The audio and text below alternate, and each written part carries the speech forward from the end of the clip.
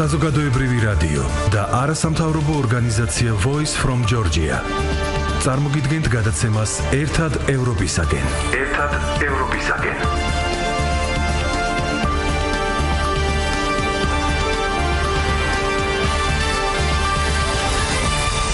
მოგესალმებით ტრადიციულად ორშაბათს 16 საათსა და 10 წუთზე გადაცემით ერთად ევროპისაკენ, რომელსაც უძღვები ჟურნალისტი გიორგი ცხვიტავა. საუბრობთ დღეს რამდენიმე მნიშვნელოვან თემაზე, ვიწყებთ პოლიციის რეფორმით, განვაგრძობთ კიბერუსაფრთხოების თემატიკით. სტუდიაში ამ თემაზე გვყავს მოწვეული კიბერუსაფრთხოების საკითხებში სპეციალისტი და ექსპერტი ბატონი ანდრო გოცირიძე. ძალიან დიდი მადლობა ბატონო ანდრო, რომ გამონახეთ დრო და მობრძანდით ჩვენთან გადაცემაში. სანამ გადავთ უშუალოდ კიბერუსაფრთხოების დეტალებზე, რომელიც ახსნადი არის და საჭიროებს უფრო მეტ ახსნას, მიუხედავად იმისა, რომ პრინციპში ეს სახელწოდება და ეს სიტყვათა კომბინაცია ბევრისათვის ცნობილია. მოდით დავიწყოთ პოლიციის საკითხებით, ვიცით ჩვენ ნებათაღელვა გამოიწვია რამდენიმე დღის განმავლობაში, საკუთარ სერიოზული საპროტესტო მუხტი დააგროვდა ქალაქში და მთლიან ქვეყანაში და უკავშირდებოდა ეს ყველაფერი სკანდალს ჩაიგრეწოდებულ ჩადებებს და ასე შემდეგ. მე ვიცი, რომ თქვენ მუშაობთ წლების განმავლობაში ანტიკორუფციულ ბიუროში და გქონდათ ნამუშევარი მათ შორის პოლიციის რეფორმის საკითხებზე. ამიტომ საინტერესო არის, როგორ უნდა განვითარდეს საბოლოო ჯამში პოლიციის რეფორმა, რათა მოხდეს ჰარმონიზაცია, ანუ იყოს ჩვენი სამართალდამცავი სტრუქტურა აბსოლუტურად სინქრონიზებულად მუშაობდეს ევროპულ შესაბამის სტრუქტურა, იყოს ევროპული და არა საბჭოთა ინსტიტუცია. როგორ უნდა მოხდეს, როგორ უნდა მოიფხრას რეალურად 21 საუკუნეში ძველი საბჭოთა ეგრეთ წოდებული ჩადებები და ასე შემდეგ, რამ უნდა შეცვალოს ეს? მოგესალმებით, დიდი მადლობა პირველ რიგში მოწვევისათვის, ძალიან თროული გადაცემაა, საკითხიც ძალიან მნიშვნელოვანია. საქართველოს შინაგან საქმეთა სამინისტრომ და სისტემამ რამდენჯერმე განიცადა რეფორმირება პოსტსაბჭოთა პერიოდში, ცხადია ეს ბუნებრივიც არის, რადგან პოლიცია ცოცხალი ორგანიზმია, სამართალდამცავი სისტემა ზოგადად ცოცხალი ორგანიზმია და მან თანამედროვეობას უნდა აუწყოს ფეხი და მუდმივად უნდა იყოს მეწინავე საზოგადოების რეფორმირების თუ საზოგადოებრივი წესრიგის დაცვის. თავისთავად მნიშვნელოვანია ის გარემოება, უნდა აღინიშნოს, რომ შინაგან საქმეთა ორგანოების ბოლომდე რეფორმირება ჯერჯერობით მხოლოდ ბალტიისპირეთის ქვეყნებმა მოახერხეს პოსტსაბჭოთა ქვეყნებში, სადაც პოლიციური დანაყოფები ადგილებზე გარკვეულწილად უფრო ადგილობრივი თვითმმართველობის ორგანოებზე არიან დაქვემდებარებული, იმ დონეზეც კი რომ თქვათ ქალაქის მერიის მუნიციპალიტეტებს ემორჩილება, ხოლო რაც შეეხება კრიმინალურ პოლიციას, კრიმინალური პოლიცია ცენტრალურ დაქვემდებარებაშია, ისევე როგორც საგამოძიებო ორგანოები და აი ამ კუთხით მიმდინარეობს მუშაობა უფრო დასავლეთ ევროპულ მოდელზე არის ბალტიისპირეთის ქვეყნების, რაც თავისთავად ცხადია და ბალტიისპირეთის ქვეყნები უკვე ნატოს წევრი ქვეყნები არიან და დაახლოებით იგივე მოდელი აქვს, რაც განვითარებულ ევროპულ ქვეყნებს. რაც შეეხება საქართველოს შინაგან საქმეთა სამინისტროს, საქართველოს სისტემა მუდმივად განახლების პროცესში უნდა იყოს და თავისთავად ცხადია, ალბათ მიმდინარე მოვლენების ფონზეც რეფორმების ახალი ტალღა დაიწყება და მე ვთვლი, რომ პრინციპში უფრო მეტად მოხდება დემოკრატიული ქვეყნების მოდელისკენ გადასვლა, ვიდრე დღევანდელი მდგომარეობით არსებობს. როგორ ფიქრობთ, ბატონო, ერთი კითხვაც ამ თემაზე და გადავიდეთ შემდეგ უსაფრთხოების თემატიკაზე. რატომ მოხდა, მიუხედავად იმისა, რომ თვითონ შინაგან საქმეთა სამინისტროდან ბოლო 25 წელია, 26 წელია ვადევნებთ მუდმივ განახლებას თვალყურს, რატომ დარჩა მსგავსი მეთოდიკა? თუ შეიძლება აპრიორში, რა თქმა უნდა, ამის მტკიცება საკმაოდ რთულია, უნდა შესაბამისი მოკვლევა ჩატარდეს და ასე შემდეგ, მაგრამ ყველა ამ თემაზე ვსაუბრობ, იქიდან გამომდინარე, სწორედ ამაზე არის აჟიოტაჟი და კვლავაც მიდის საუბარი ეგრეთ წოდებულ ჩადებებზე და ასე აღარაფერს ვამბობ მოსმენების ინსტიტუციაზე და იქ კიდე მთელ რიგ პრობლემატიკაზე და ხარვეზებზე. ძალიან რთულია ამ შეკითხვაზე პასუხის გაცემა, ჯერჯერობით ისიც არ ვიცით რეალურად რა მოხდა, მაგრამ თუ თქვა ავიღებთ, რომ ეს სპეკულაციის თემა ასე თუ ისე მაინც ხდება, აუცილებლად რაღაცა უნდა შეიცვალოს ამ თვალსაზრისით და ალბათ იმიტომ ხდება, რომ ერთი ნარკოპოლიტიკა საჭიროებს ლიბერალიზაციას და მეორე ალბათ თვითონ სამართალდამცავ სისტემაში წახალისებული უნდა იყოს უფრო მეტად, არა ვთქვათ, აი ის შედეგი, რა შედეგი მეთოდიკით შეიძლება დადგეს ადამიანის სამართალში მიცემით, არამედ პრევენციული მეთოდები. პრევენციული მეთოდიკი თავისთავად ცხადია, არასდროს არ არის ორიენტირებული დასჯაზე, არასდროს არ არის დასჯის სტატისტიკაზე ორიენტირებული და რაც უფრო მეტად გათავისუფლდება სისტემა, მე ვერ ვიტყვი რომ დღევანდელ სისტემაში ეს ასეა ვთქვათ და რაღაც წახალისებულია რეპრესია, მაგრამ რაც უფრო მეტად თავისუფალი იქნება სისტემა და რაც უფრო პრევენციაზე ორიენტირებული იქნება სისტემა, თუნდაც იგივე ნარკომომხმარებლების მიმართ ან ნარკო საკითხებთან დაკავშირებით, მით უფრო ნაკლები იქნება მსგავსი ინციდენტები, რომელიც მიუხედავად იმისა, როგორ დასრულდება ვთქვათ და რა დადასტურდება გამოძიებით, შინაგან საქმეთა სამინისტროს იმიჯს უკვე აზარალებს. იქნება ეს დაინტერესებული მხარისგან სპეციალურად პედალირებული მომენტები, თუ მართლაც დამტკიცდება ვთქვათ ვიღაცის გადაცდომა ან გადამეტება ან ვთქვათ წინასწარ განზრახული დანაშაული. ორივე შემთხვევაში დაზარალებული ხდება პოლიცია, რომელიც არის ორგანული ნაწილი ჩვენი საზოგადოების, რომელმაც უნდა დაიცვას საზოგადოებრივი წესრიგი და რომელიც უნდა იყოს სისხორცეული ნაწილი ქართული გნებავთ გადასახადის გადამხდელის და გნებავთ ჩვენი მოსახლეობის საერთოდ. რამდენ შეგვიძლია ვთქვათ, რომ სასიცოცხლოდ დგას საკითხი შინაგან საქმეთა სამინისტროს რეფორმირებისა?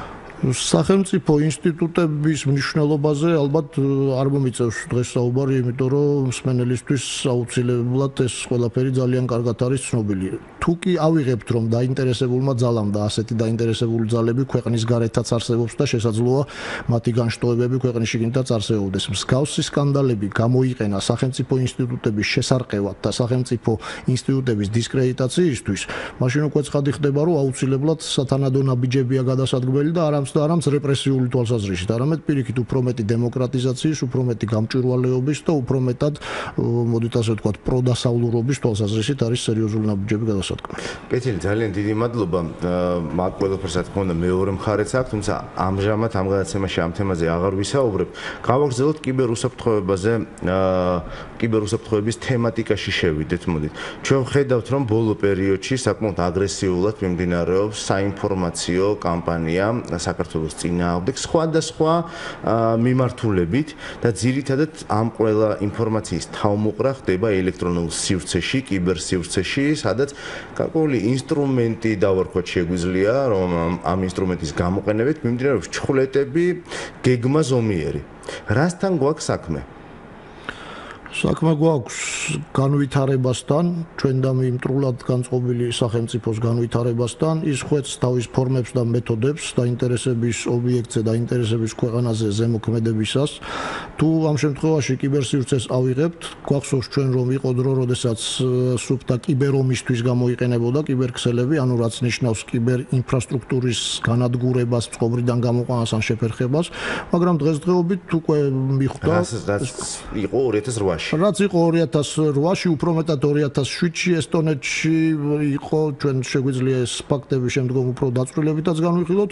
დღესდღეობით უკვე ჩვენი მოწინააღმდეგე რუსეთზე არის საუბარი, მიხვდა რომ თუნდაც საინფორმაციო ფსიქოლოგიური ზემოქმედებისთვის, საინფორმაციო ომის წარმოებისთვის, ჩვეულებრივი პროკლამაციების გავრცელებაზე გაცილებით დრო იაფი, შედეგიანი და უფრო მასიური არხი არის კიბერარხი, რადგან ინტერნეტის მომხმარებელთა რიცხვი იზრდება სოციალური ქსელების მოხმარება, მათ და მის სანდოობაც მეტნაკლებად იმატებს იქიდან მიღებული ინფორმაციის სანდოობა და შესაბამისად იგი თავისი ინტერესების განხორციელებას უკვე აწარმოებს კიბერქსელებით. თუ განვიხილავთ ზოგადად რუსეთის აი ამ კიბერ შესაძლებლობების პროპაგანდისტული მოქმედების კიბერქსელებში გადატანას, ჩვენ ალბათ უნდა განვიხილოთ რა კიბერ ინციდენტებს ჰქონდა, რა კიბერ შეტევებს ჰქონდა რუსეთის მხრიდან ადგილი პოსტსაბჭოთა ქვეყნებზე და გნებავთ დავარქვათ დასავლური ორიენტაციის ქვეყნებზე. თუ კი ესტონეთში რუსეთი 2007 წელს და ეს იყო პირველი კიბერ ინციდენტი, ასე ვთქვათ, რუსეთის მონაწილეობით პოლიტიკური კიბერ ინციდენტი,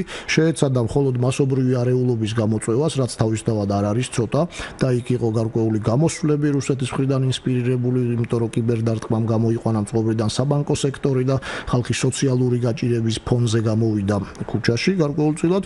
უკვე 2008-ში რუსეთმა კონვენციური მეთოდების მხარდამხარ საომარ მოქმედებებს მოქმედებებში გამოიყენა საქართველოს-რუსეთის ომის დროს კიბერელემენტი, დაახშო ჩვენი საინფორმაციო არხები და თავისი დეზინფორმაციის გავრცელებას შეუწყო ხელი და თქვენ ალბათ კარგად იცით, რომ დღესაც კიდევ საკითხავია და გარკვეულ წრეებში განიხილება დახოცა თუ არა საქართველოს 2000 ოსი ეროვნების მოქალაქე და თქვა დაბომბა თუ არა ცხინვალი და ასე შემდეგ, რაც თავისთავად ცხადია სიცრუე. ეს ტყუილები კარგად არის, კარგად ჯერდება კიბერსივრცეში. რა თქმა უნდა, იმიტომ რომ რუსეთს აქვს შესაძლებლობა თქვა უტრირებულად რომ თქვა მილიონი მომხმარებლის სახელით დადოს ინტერნეტში, ესე იგივე ამ ტროლების მეშვეობით დადოს და შესაბამისად ამას კითხულობს რუსულ ენაზე გაცილებით მეტი მოსახლეობა, ვიდრე თქვა საქართველოს სინამდვილეში, თუ კი საქართველოს არხებს გადავკეტავთ ამ დროს ოფიციალურ არხებს და მაშინ თქვენ გახსოვთ გაითიშა პარლამენტის ვებგვერდი, საგარეო საქმეთა სამინისტროს ვებგვერდი და ასე შემდეგ. ანუ როდესაც იქნება პაუზა, აი ამ მოვლენასა და მასზე ინფორმაციის ვაკუუმი იქნება, ამ დროს მოწინააღმდეგეს შემოაქვს თავისი ინფორმაცია, რასაც გარკვეული წრეები იჯერებენ და თქვა მე ხდება ამის უკვე მულტიპლიცირება და რაოდენობრივად ხარისხობრივადაც ზრდა. მაგრამ ამის შემდგომ უკვე უკრაინის კონფლიქტში რუსეთმა კიდევ უფრო დახვეწა თავის კიბერშესაძლებლობები, უпростоეთ კიბერშესაძლებლობების გამოყენება კონფლიქტისას და უკვე პირდაპირ საომარ მოქმედებებშიც და ფსიქოლოგიურ ზემოქმედებაშიც ერთობლივად გამოიყენა კიბერშესაძლებლობები, კიბერელემენტები და რაც ყველაზე უფრო მეტად საინტერესოა, განახორციელა თავდასხმა უკრაინის ენერგეტიკულ სექტორზე კიბერ ძალებით შეიყვანა შესაბამისი ვირუსი, იქ რომლითაც ესე იგი გარკვეული ნაწილი უკრაინის ენერგოსისტემისა გათიშა ისე რომ რამდენიმე თვე დაჭირდა ამის აღდგენას დასავლეთ კარპატების. გამოიყენა როგორც სრულფასოვანი სამხედრო ინსტრუმენტი, მხარდამხარ აი ჩვეულებრივი თქვა საინფორმაციო შეტევებისა და თავდასხმებისა, რაც საქართველოსშიც იყო თქვა გამეორებული. თქვენ მსმენელი ყავს ხაზზე, არ ვალოდინოთ, მოусმინოთ, გამარჯობათ. გამარჯობათ. მე ესეთი კითხვა მაქვს, კაი ფრაზა იყო, მეტაროდის მოხდება საქართველოში ეს კომუნისტური ღირებულებები. ხო, ჩვენ ნახეთ რომ ნაწილობრივ მორჩა რომ აღარსა სლავა კაპაესე. მაგალითად, არა, ერთად ყველაფერი რაც იყო კომუნისტურ სოციალისტური ცხოვრების აქსესუარი, სახელმწიფო საკითხის ფაბრიკები, ქარხნები ბოლო ვინკამდე დაიშალა თითქმის და გაიყიდა. მაგრამ ესე იგი რაღაც ისეთი არსებობს, მე მგონი რაც კომუნიზმს არ ეწედება, მაგალითად ეხლა ერთადერთი დაგჭირდა ჩვენთვის მიუღებელი სამხრეთ ოსეთი, ცხინვალი სამხრეთ ოსეთი. ამის მოსვლას ვინ უნდა შეუწყოს ქართველებს? თუ ამას ვერ ავშლით, ეს რაღაცები დარჩა, ნეპოტიზმი, კორუფცია, ჩადებები და ასე შემდეგ. ეს ხომ არ არის კომუნისტური ღირებულება, მაგალითად, იმიტომ რომ ეს არის ევროპაშიც, ეს არის აზიაში. შეგეგონეთ, აი რა უფრო მთავარია კომუნისტური მოიშალოს სამხრეთ ოსეთი თუ აი ეს ჩადებები და მიწერები და მოწერები და რაღაც ქოშქესური პოლიტიკა. როგორ გონიათ, რომელი უფრო იოლია, რომ უფრო მარტივად მოშალოს ჯერჯერობით. დიდი მადლობა კითხვისთვის.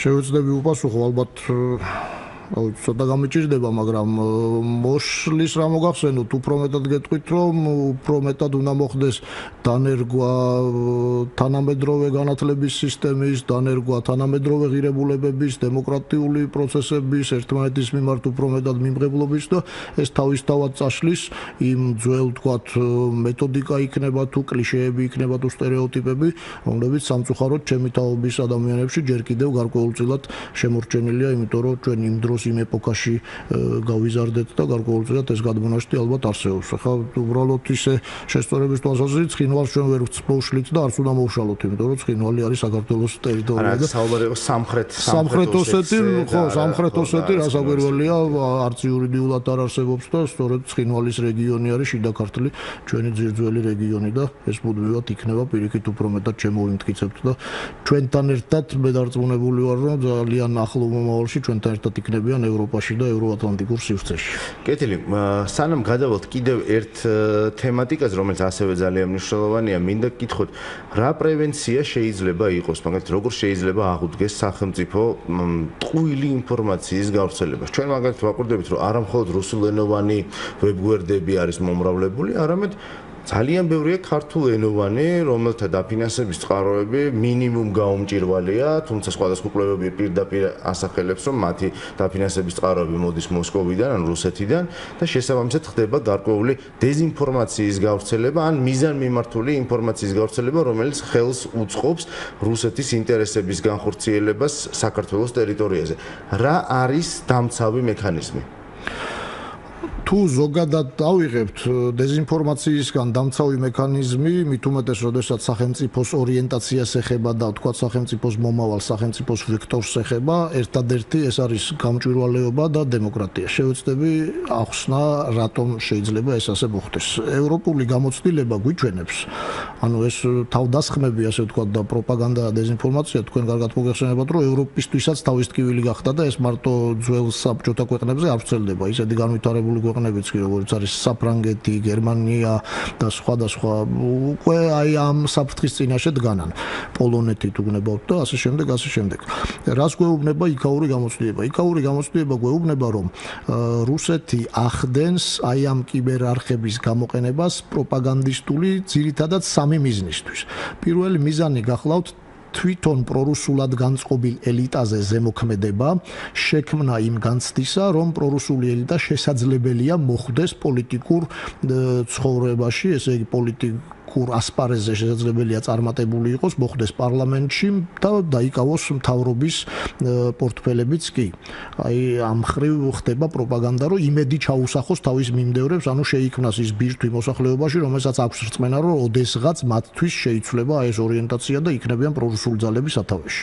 ეს ევროპაშიც მოქმედებენ ამ თვალსაზრისით. ეხლა თქვენ წარმოიდგინეთ, რა თქმა უნდა, საქართველოშიც ამ კუთხით მუშაობა და თქვენ როგორც ჟურნალისტს ალბათ შეგიძლიათ ამის მაგალითები უკვე გაქვთ კიდევაც წარმოიდგინეთ კიდევაც როგორ ხდება, ხო? მეორე მიმართულება ეს არის ამის საპირისპირო, ესე იგი პროდასავლურ განწყობებში და თქვენ იცით, რომ პროდასავლურია საქართველოში ძალიან დიდი უმეტესობა, ხო, ნატოსთან ინტეგრაციის მომხრეა, ამომწურავი უმრავლესობა, ასე შემდეგ. აი აქ ნიჰილიზმის დათესვა, რომ ეს არის ან ძალიან შორი პერსპექტივა, ან არასდროს არ მოხდება, ან რომც მოხდეს, მე ამით ჩვენ რა, მაშინ აფხაზეთს დავკარგავთ, მაშინ ეგრეთ წოდებულ სამხრეთოსებს დავკარგავთ, აი ეს რომ აქ ნიჰილიზმი დაინერგოს, რომ რა თქმა უნდა კლებადი იყოს აი ეს პროცენტი, რომელიც დასავლური ორიენტაციის მომხრეა და დასავლური ორიენტაციის პოლიტიკოსებს და პირველ რიგში აი ჩვენ დასავლური ორიენტაციის მთავრობას აღარ ქონდეს არგუმენტი მოსახლეობასთან სალაპარაკოთ, რომ რატომ მივდივართ ევროპისკენ, ხო, რატომ მივდივართ ნატოსკენ. აი ეს არის მეორე მომენტი. ამის მაგალითებიც ალბათ თქვენ უკვე მოისაზრეთ თავში, იმიტომ რომ აი როგორ ხდება, ხო, ამ საიტებზე რაღაცეების გავრცელება და შემდეგ და მესამე მიმართულება ეს გახლავთ ძირგაუმთხრელი საქმიანობა მეზობლებთან ურთიერთობაში. მე არ მინდა რომელიმე კონკრეტული მაგალითით დავტვირთო ჩვენი რადიო გადაცემა, მაგრამ თუ შეხედავთ როგორ ხდება თურქეთთან ურთიერთობაზე პედალირება, რომ ჩვენ ხო ოდესღაც ერთმანეთთან ბრძოლა გქონდა და ომი გქონდა, როგორ ხდება აზერბაიჯანთან დიდგორის კი ბატონო, თუნდაც და როგორ დონეზე წავიდა, ხო ეს დიდგორის საკითხები, ხო უწყინარი ძალიან ჩვენი ეროვნული დღესასწაულის აღნიშვნა შევიდა პარლამენტში, როგორ ხო ნუ ჩვეულებრივი მოვლენა, მაგრამ ამ დროს შეიძლება ძალიან ისეთი ქვედადინებები იყოს რუსეთმა პედალირება გაუკეთოს, რომ აი ჩვენს თურქეთს შორის ამ დროს თურქეთი დღევანდელი ჩვენი სტრატეგიული პარტნიორია და მე თავდაცვის სფეროზე შემიძლია ვთქვა, ჩემი წარსულიდან გამომდინარე, რომ ერთ-ერთი სერიოზული დახმარების დონორი, ერთ-ერთი სერიოზული დონორი თავდაცვის სფეროში მოგეხსენებათ ალბათ. აი ეს სამი ძირითადი მიმართულება არის. ეხლა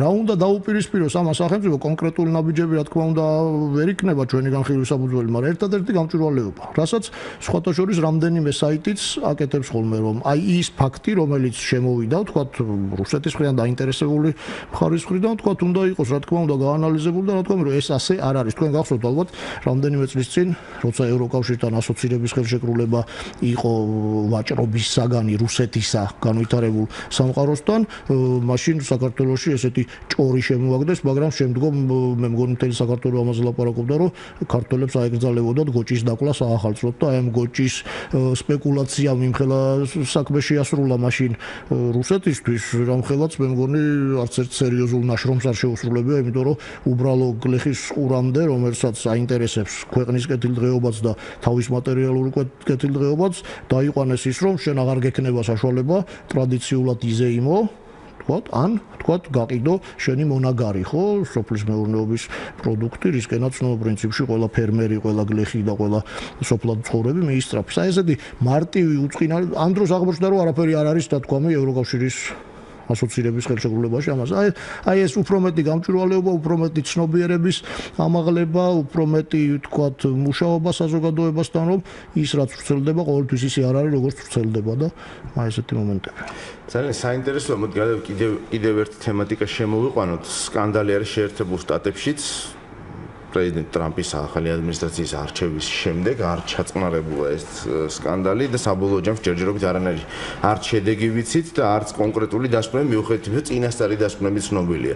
ანუ საუბარია იმაზე, რომ რუსეთმა მოახდინა გავლენა ამერიკის შეერთებული შტატების საპრეზიდენტო არჩევნებზე და ამ მარათონზე გამოდიშა დემოკრატების და რაც საბოლოო ჯამში გამოიწვია პრეზიდენტ ტრამპის გამარჯვება.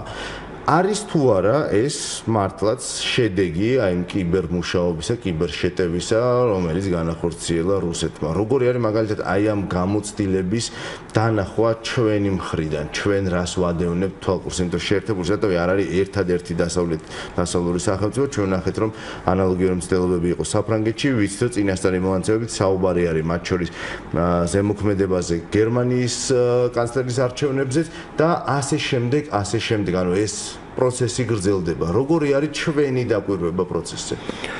ძალიან მნიშვნელოვანი პროცესია.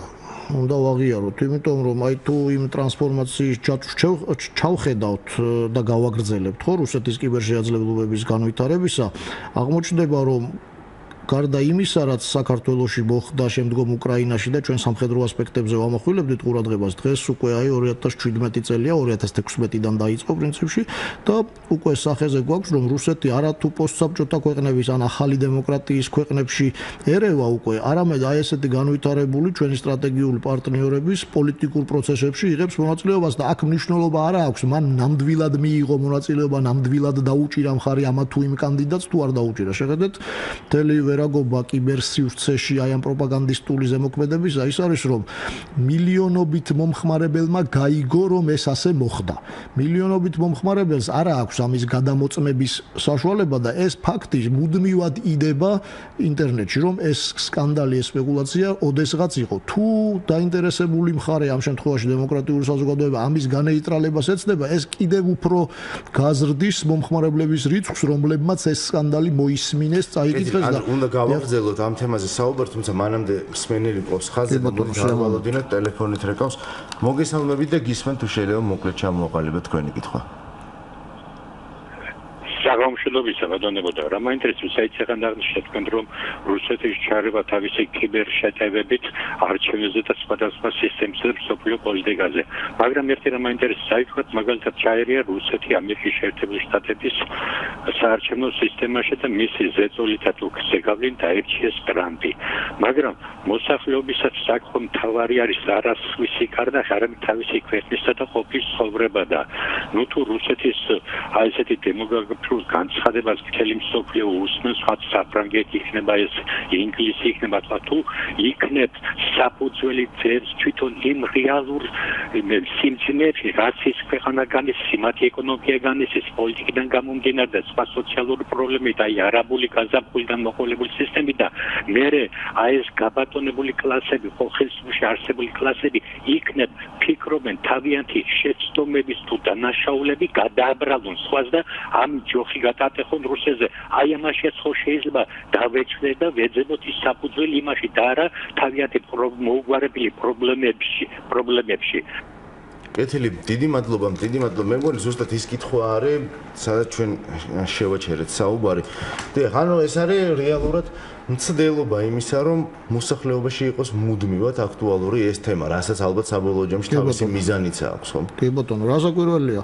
დიდი მადლობა შეკითხვისთვის პირველ რიგში. თავისთავად ცხადია, ვინც მოქმედებს, ის აუცილებლად უშვებს შეცდომებს. აქ მთელი საუბარი იმაზეა, რომ მოწინააღმდეგე მხარე ცდილობს თუნდაც შენს მიერ დაშვებული შეცდომების იმ პრიზმაში წარმოჩინებას, რომელიც დესტაბილიზაციას ან მისთვის საინტერესო სტაბილურობას შექმნის ქვეყანაში. დესტაბილიზაციაში გულისხმობთ.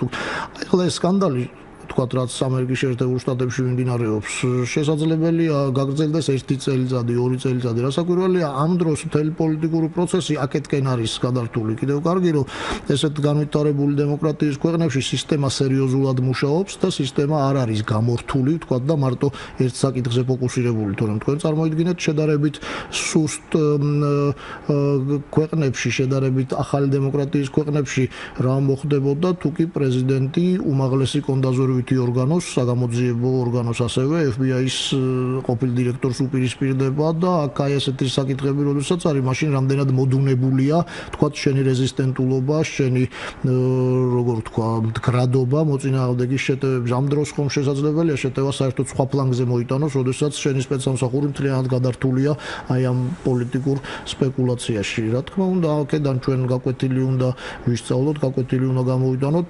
უიმედო ნამდვილად არ არის სიტუაცია, მე არ მიყვარს ხოლმე შემდგომ ამ რუსეთის შესაძლებლობების გაბუქება, იმიტომ რომ ეს თავის დავად შესაძლებელია მათ წისქვილზე წასხამდეს წყალს. ძალიან კარგად სულ რამდენიმე თვეში საფრანგეთმა მოახერხა სწორედ მოსახლეობის ინფორმირებით და დემოკრატიის დონის გაზრდით მოახერხა, რომ აბსოლუტურად ვერ ჩარეულიყო ვერანაირ არჩევნებში რუსეთი. უბრალოდ ეს პირველი მცდელობები ყოველთვის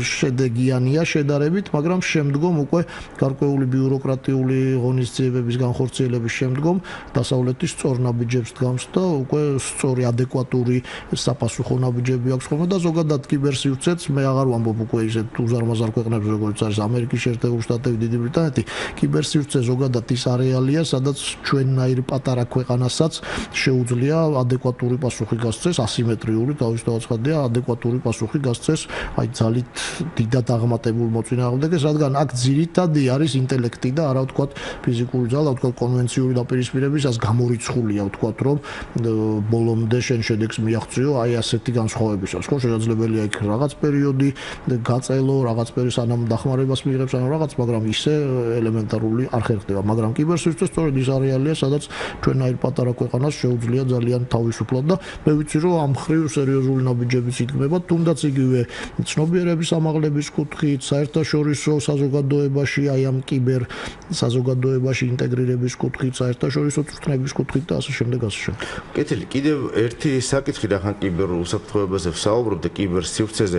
სახელმწიფოების გარდა არსებობენ კონკრეტული ჯგუფები, რომლებიც თავიანთი მიზნებისთვის იყენებენ. ისეთი ჯგუფები, როგორც არის მაგალითად ტერორისტები, გნებავთ ალ-ყაიდა, გნებავთ ისლამური სახელმწიფო, ხედავთ რომ ბოლო პერიოდში ეგრეთ წოდებული ისლამური სახელმწიფო, იგივე დაეში საკმაოდ აქტიურად იყენებს კიბერსივრცეს, როგორც ანუ იყენებდა და იყენებს, როგორც მომხრეების, ასე ვთქვათ, მიმხრობისთვის და მოზიდვისთვის, ეგრეთ წოდებული ვერბოვკისთვის, ასევე საკუთარი ინტერესების გავრცელებისთვის და ასე შემდეგ. ან როგორ ხდება მაგალითად ცუდი ბიჭების ხელში ინტერნეტ სივრცე, კიბერსივრცე, რამდენად ძლიერი ინსტრუმენტი არის 21 საუკუნეში? და რატომ ვერ ხერხდება აი კონკრეტულად ამ შემთხვევაში ხო ტერორისტული დაჯგუფებებისთვის აკრძალვა, ჩაჭრა ამ რაღაცეების? მნიშვნელოვანი საკითხია. ტერორისტების და ტერორისტული ორგანიზაციების მზარდი ინტერესი კიბერსივრცის მიმართ არის დაფიქსირებული ტენდენცია და ეს გაიზრდება და ეს რამდენიმე ფაქტორით არის განპირობებული. გაიზრდება აუცილებლად, იმიტომ რომ უკვე შედგა ტერორისტების უფრო მეტად განათლებული თაობა, ისევე როგორც ჩვენთანაც ხო თაობებს შორის ხო არის განსხვავება, ვინ უკეთ იცის კომპიუტერი, ჩემს შემდგომმა თაობებმა უფრო მეტად იციან კიბერსივრცე, ვიდრე ვთქვათ ჩემმა თაობამ, მიწინაბრების თაობას საერთოდ შედარებით ნაკლები ცოდნა და ასე შემდეგ. მაგრამ დღესდღეობით არსებობს მოწინავე სპეცსამსახურების მონაცემები, რომ ტერორისტულ დაჯგუფებებს არ გააჩნიათ ის კიბერპოტენციალი, რომელსაც შეუძლია მასობრივი ზარალის, დიდი ზარალის ან მსხვერპლის გამოწვევა. ისინი ძირითადად შემოიფარგლებიან აი იმ პროპაგანდისტული მოწოდებებით, კი ბატონო, რეკრუტირებით აუცილებლად და ვთქვათ სადაზვერვო მონაცემების შეკრებით კიბერქსელში, კიბერსივრცეში, რასაც წარმატებით ახორციელებენ იგივე Twitter-ის მეშვეობით, Facebook-ის მეშვეობით, რომ ნახოთ პირდაპირ გადაბირება მიმდინარეობს და ამით კარგ შედეგსაც აღწევენ, იმიტომ რომ ბოლოდროინდელმა ტერორისტულმა შეტევებმა ცხადყო, რომ შემსრულებელი ხშირ შემთხვევაში არის მეორე თაობის ემიგრანტი, თქვათ ისეთ დემოკრატიულ ქვეყანაში მცხოვრები, როგორც ნიდერლანდი, საშინელი ტრაგედიები აგერ დიდ ბრიტანეთში. ვაკვირდებით და სულაც არ არის იქ თქვათ რაღაც ხო იქიდან წასული და რაღაც, მაგრამ აქ კიდევ ერთ ფაქტორს მინდა მე გაუსვა ხაზი. ექსპერტების მონაცემებით ხშირ შემთხვევაში ტერორისტები იბრალებენ სხვის მიერ განხორციელებულ კიბერშეტევას, რადგან ისინი ამითაც აღწევენ თავის მიზანს, შიშს თესავენ, თქვა თავის რენომესაც გარკვეულწილად ამაღლებენ და შესაბამისად მათი მიზანი მიღწეულია. ეხლა ვინ არის ეს სხვა? ყველაზე დიდ საფრთხეს ტერორისტული კიბერშეტევების დიდი საფრთხე ყველაზე მეტად მზარდი და საშიში იქნება მაშინ თუ ისინი ითანამშრომლებენ რომელიმე შეძლებული კიბერპოტენციალის მქონე სახელმწიფოსთან. სახელმწიფოები ტერორისტებთან ურთიერთობას ერიდებიან, რადგან პოლიტიკური ფასი ძალიან დიდია ამისა.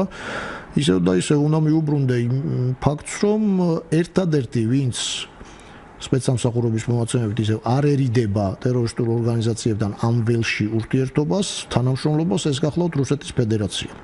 აი გერმანული სპეცსამსახურების კონდაზვერვითი ორგანოების რეპორტებში დაფიქსირდა მაგალითად უტყუარი მტკიცებულებები, ანალიტიკურიც და თქვა ტექნიკურიც იმისა, რომ 2014-15 წლებში განხორციელებული შეტევა ფრანგულ სატელევიზიო არხზე TV Monde არის ესეთი, რომელიც ითვლება ტერორისტების მიერ განხორციელებულ ყველაზე ხმაურიან კიბერშეტევად, იყო რუსეთის სახელმწიფოსთან აფილირებული კიბერ-ბერკუტის შეტევა, იგი და APT-28 ეს რუსეთთან დაკავშირებული ჰაკერული დაჯგუფებაა, შეტევა დაეშის საფარქვეში, კიბერხალიფატის საფარქვეში. ანუ რეალურად შეტევა განახორციელა რუსეთთან დაკავშირებულმა ჰაკერულმა დაჯგუფებამ, რომელმაც მიაწერა შემდგომ დაეშს და დაეშმა წეს თავის თავზე აიღო, იმიტომ რომ ცოდვა ისედაც ბევრი აქვს და თუ კი დათესავდა იმას, რომ მას ამ სფეროში შეუძლია ესე შეტევების განხორციელება, ეს მისთვის მხოლოდ პოზიტივის მომტანია, იგივე რეკრუტირების თვალსაზრისით, იგივე დაშინების თვალსაზრისით და ასე შემდეგ. საიდან მტკიცდება ეს ყველაფერი? მტკიცდება იმით, რომ ჯერ-ერთი სკრიპტებში აღმოჩნდა კირილიცის ელემენტები, რაც შეიძლება თეორიულად თქვათ რუსეთის ტერიტორიიდან იქეთ წასული ჰაკერის შეტანილი ყოფილიყო, თეორიულად ხო, თქვათ იგივე იცით რომ რეკრუტირება რუსეთის ტერიტორიაზე ხდება, მაგრამ ანალიტიკურადაც როდესაც შეძლებს სპეცსამსახური, ძალიან დაემთხვა დროში ეს ყველაფერი საფრანგეთ-რუსეთის ურთიერთობის გაფუჭებას, იგივე მისტრალთან დაკავშირებით, იგივე მაშინდელი პრეზიდენტის ფრანსუა ოლანდის უარს 9 მაისის ზეიმთან მოსკოვში ჩასვლასთან დაკავშირებით და ასევე ხშირ შემთხვევაში ერთი რაღაც ხდება ხოლმე, რომ აი ეს რუსული კიბერშეტევები რატომღაც მთელი წლის განმავლობაში მიმდინარეობს და არ ხდება ხოლმე 23 თებერვალს, 7 ნოემბერს თქვათან ისეთ თარიღებში, რომელსაც მარტო ჩვენ ჭრდილომეზობელი ზეიმობს, ჩვენ უკვე აღარ ვზეიმობთ ესეთ თარიღებს, თქვათ უკვე სხვა პრიორიტეტები გვაქვს ცხოვრებაში და ამიტომაც აღარა ვართ პოსტსაბჭოთა ქვეყანა. აი ეს დამტკიცება რასაკვირველია ძალიან რთულია ხოლმე კიბერშეტევის, იმიტომ რომ არავინ არ გააკეთებს თავის სახლიდან და თავის IP მისამართიდან ამას, ხო? მე მახსენდება 2015 წელს, 16 წელს საქართველოსზე იყო საბანკო სექტორზე ერთ-ერთი შეტევა, ღია წყაროებიდან რაც ვიცი, სადღაც სულ 150,000 IP მისამართი მონაწილეობდა 40-მდე ქვეყნიდან, მათ შორის ჩვენი მეგობარი ქვეყნებიდანაც. ეს არის ზუსტად ამის ვერაგობა, რომ თავი არის ერთგან, თქვა და რომელსაც შეუძლია თავის მართვის ქვეშ მოაქციოს კომპიუტერები, თქვა ამერიკის შეერთებულ შტატებში, ნიდერლანდებში, ლატვიაში და აი ესე შემდეგ. მაგრამ ანალიტიკურად ეს ყველაფერი დასტურდება და სოფლიო ყოველ შემთხვევაში იმ დასკვნამდე მისულია, რომ ერთადერთი კიბერაქტორი ნეგატიურს გულისხმობ, რომლის თავდასხმასაც შეუძლია მასობრივი ზიანის და მსხვერპლის გამოწვევა და მათ შორის და განსაკუთრებით საქართველოსთვის, ეს არის რუსეთის ფედერაცია. ეს არის რუსეთის ფედერაცია და ჩვენთვის ეს კიბერსაფრთხე მზარდია, იმიტომ რომ ტერორისტებზე თქვათ არსებობს ანალიტიკური მონაცემები, რომ დამაიმედებელი ალბათ ნაკლებად არის, მაგრამ ყოველ შემთხვევაში მომავალი წლები მაინც კონვენციურ მეთოდებს მიანიჭებენ უპირატესობას კიბერისგან განსხვავებით. მაგრამ რუსეთის ფედერაციას აქვს შესაძლებლობა ინდუსტრიის კონტროლის სისტემაში ჩანერგოს მავნე კოდი და გამოიწვიოს კატასტროფაც, თუ კი ვიტყვით თქვათ, რომ ატომურ ენერგეტიკის ობიექტებზე ან ჰიდროელექტროსადგურებზე ან მსხვილ ქარხნებში შეიძლება სერიოზული, როგორ ვთქვა, კატასტროფის გამოწვევაც კი. ანუ ანალიზი გვაძლევს იმის საფუძველს ვივარაუდოთ, რომ მომავალ წლებში შესაძლოა მსგავსი ქმედებების და ნაბიჯების გადადგას რუსეთის ფედერაციამ. მათ ეს პოტენციალი აქვთ. რუსეთის თავდაცვის უწყებას შეიარაღებულ ძალებს აქვს კიბერსარდლობა, სადაც ეს მეთოდები მუშავდება და არსებობს, თქვათ, იგივე თუ ავიღებთ ამერიკის სადაზვერვო საზოგადოების ღია რეპორტს, სადაც ამ თემაზე იმსჯელეს კიბერსაფრთხეებზე, ისინი პირდაპირ მიუთითებენ, რომ რუსეთის ფედერაციას აქვს ინდუსტრიის კონტროლის სისტემაში ჩანერგვის საშუალება, რითაც შესაძლებელია მსხვერპლის და ზარალის გამოწვევა. ზარალის და მსხვერპლისაც კი. ახლა პოლიტიკურ გადაწყვეტილებას ამაზე მიიღებენ თუ არ მიიღებენ, დაინტერესების ქვეყნები მზად უნდა ვიყოთ, იმიტომ რომ ჩვენ ერთ დროს ისიც არ გვჯეროდა, რომ უშუალოდ კონვენციურ თავდასხმას განახორციელებდა, მაგრამ 2008 წელს ღია აგრესია განახორციელა, არც გადაუღებია თავის ტანკები, თქვათ და არც სხვისი ამოსაცნობი ნიშნები არ გაუკეთებია პირდაპირ, ამიტომ ჩვენ ეს საფრთხე უნდა გავითვალისწინოთ. ბატონო ანდრო, პრინციპში ბოლო კითხვა ამდაგვარი, ჩვენი მსმენელი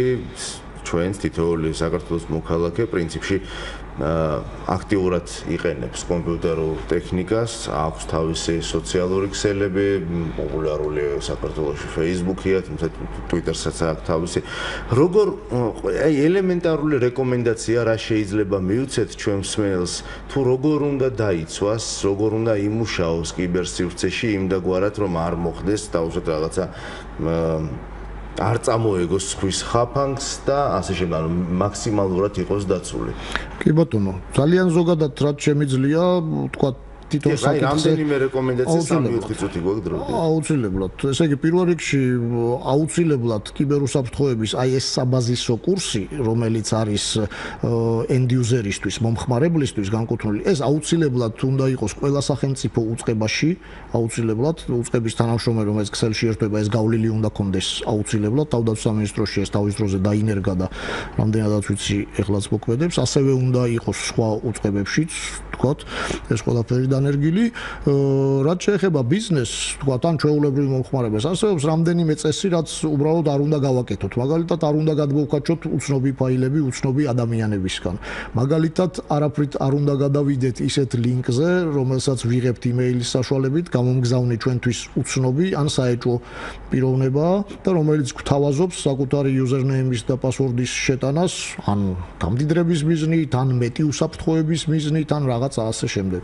რაც შეეხება ფინანსურ გადარიცხვებს, აუცილებლად ყურადღება უნდა მივაქციოთ და ეს ყველაფერი დაცული საიტებიდან უნდა გავაკეთოთ. რაც შეეხება, თქვათ, იგივე password, ხო, დაცული საიტი ძალიან ადვილი, თქვათ, აღსაქმელია, იმიტომ რომ პირდაპირ ველში აქ მინიშნება, რომ ის დაცულია, მაგალითად ასეთია ბანკების საიტები და ასე შემდეგ, ასე შემდეგ. უნდა გქონდეს რთული პაროლი, რთული password-ი, მინიმუმ 13-14 სიმბოლოსგან უნდა შედგებოდეს და მე ვფიქრობ და საერთოდ გავრცელებულია ასეთი მიდგომა, რომ ეს არის ჩვეულებრივი კიბერჰიგიენა, ანუ ისეთივე ჰიგიენა, რომელსაც ჩვენ ვაწარმოებთ ჩვენი პირადი ჰიგიენისთვის, დღეში რამდენჯერმე ვაკეთებ, თქვათ, გრიპიანთან შეხების შემდგომ როგორც ვიგზავთ, დაახლოებით ესეთი მოქცევა უნდა გქონდეს. ამას განვითარებულ ქვეყნებში სკოლაში ასწავლიან და ძალიან კარგია, როდესაც ადამიანს, როცა ის უკვე, თქვათ, საჯარო ქსელში ერთვება, თანამშრომელი ხდება და მნიშვნელოვან ინფორმაციასთან აქვს უწლომა, მას უკვე ბავშვობიდან აქვს მიღებული აი ეს ჩვეულებრივი უნარჩვევები, გაცნობიერებული ჩვევა აქვს უკვე იმისი, როგორ უნდა მოიქცეს, როგორ უნდა გააკეთოს. აი ეს არის ძალიან მნიშვნელოვანი, რომ გაცნობიერებული ჩვევა არსებობდეს, როგორ ვეურთიერთებთ კომპიუტერს და კომპიუტერულ სისტემებს. ეხლა ძალიან მნიშვნელოვანია იქიდან გამომდინარე, რომ საკმაოდ ბევრი ეგრეთ წოდებული ტროლიც არის, ეგრეთ წოდებული fake მომხმარებელი გნებავთ ამ სოციალურ ქსელებში და ახდენენ თუ არა მაგალითად ინფორმაციის გადაკაჩვას, თუ კი ესეთი პერსონაჟები მეგობრებიან, მაგალითად ან მეგობრებიან, გნებავთ Facebook-ზე, გნებავთ სხვაგან. ანუ რამდენი როგორ უნდა დაიცოს მაგალითად როგორ ახდენენ საერთოდ პირადი მონაცემების გადაკაჩვას. ადამიანი კომპიუტერულ სისტემებში ძალიან ბევრგან ტოვებს საკუთარ პირად მონაცემებს. ხო, რაღაც ტრანზაქციებს ვახორციელებთ, რაღაცას ვყიდულობთ ინტერნეტ შოპინგის კუთხით, თქვა, გარკვეულ ფორმულარებს ვავსებთ იგივე Facebook-ში, სოციალურ ქსელებში, რამდენჯერმე მოდის შემოთავაზება, სადღაც გაწევრიანების და ასე შემდეგ. შემდეგ და შესაბამისად აი ეს ინფორმაცია დევს ინტერნეტში და შესაძლებელია ვიღაცამ უბრალოდ აიღოს და გამოიყენოს. ამიტომ რეკომენდაცია არის ასეთი, რომ თქვა იგივე სოციალურ ქსელებში თუ კი რამის გაზიარება არ გვინდა, თქვა რაიმე ჩვენი ინფორმაციის, ეს არამც და არამც არ უნდა დავდოთ Facebook გვერდზე, იმიტომ რომ ჩვენ არ უნდა ვიფიქროთ, რომ ეს დაცულია, ვთქვათ, ოღონდ ყველა ადამიანმა თუ კი კერძო პრაქტიკიდან გამოვალთ, თვითონ უნდა გადაწყვიტოს, რა უნდა მან სხვას გაუზიაროს, აცნობოს და რა არა. რაც შეეხება საჯარო მოსამსახურეს ან ბიზნესის თანამშრომლებს, ვთქვათ, აქ უკვე სხვა საკითხი არის, აქ უკვე შენ აღარ ახარ დამოუკიდებელი, რომ შენ თვითონ წყვეტდე რა გააზიარო, რა არ გააზიარო, აქ არის დადგენილი წესები, დადგენილი პოლიტიკები, თუნდაც იგივე ჰილარი კლინტონის საკითხთან დაკავშირებით, როგორი სპეკულაცია იყო, ხო, იქ პირადი საკითხები ელექტრონული პოსტა ეს უნდა იყოს მკვეთრად გამიჯნული სამსახურებრივი სხვადასხვას ექვემდებარება ჩვენი პირადი ჩვენია და ვისაც გვინდა იმას გაუზიარებთ. აქ ძალიან საინტერესოა კიბერბულინგის საკითხები თვითონ ბავშვებში და მე მგონი ეს შემდგომი საკითხები. ხა აუცილებლად შემდგომ ამას ჭირდება კომპლექსური მიდგომა და ძალიან ბევრი დრო და იმედი მაქვს რომ ბატონი ანდრო არ გვეტყვის უარს და გვესტუმრება კვლავაც გადაცემაში და შემოგთავაზებთ უფრო მეტ ინფორმაციას გაგიზიარებ. დიდი მადლობა ბატონი ანდრო გოცირიძე გახდათ ჩვენი გადაცემის დღევანდელი სტუმარი. მე კი მომავალ შაბათამდე გემშვიდობებით დროებით.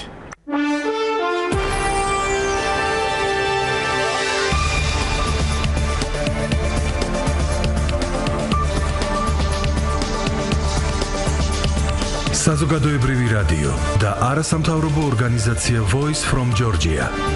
წარმოგიდგენთ გადაცემას ერთად ევროპისაკენ. ერთად ევროპისაკენ.